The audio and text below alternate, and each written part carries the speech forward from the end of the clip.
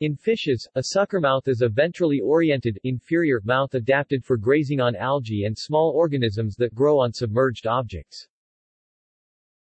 All Loricariidae possess a suckermouth, as do the cypriniform algae eaters of the genus Gyrinocylus and other genera.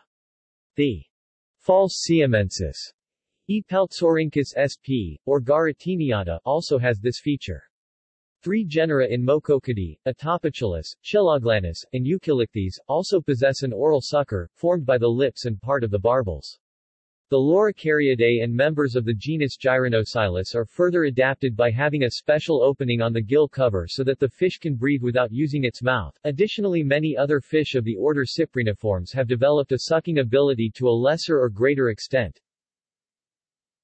The hillstream loaches, family Ballatoridae, have modified fins to attach themselves to a surface and a ventrally located mouth. The sucker fish family Catastomidae also have a modified mouth. In general, many benthic-dwelling or feeding fish will have a suckermouth feature. Many of these fishes originate from fast-moving waters, where the sucker allows the fish to stick itself down without too much difficulty.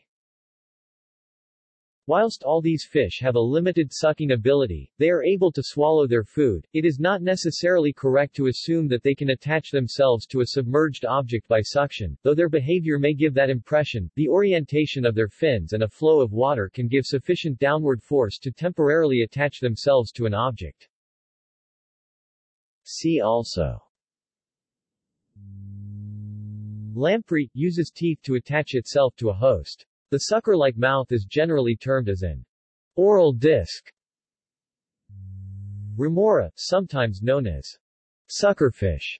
Remora use a modified dorsal fin to stick onto objects and other animals. Leech, the anterior portion, not the mouth, of this animal is modified to attach itself to a host. References.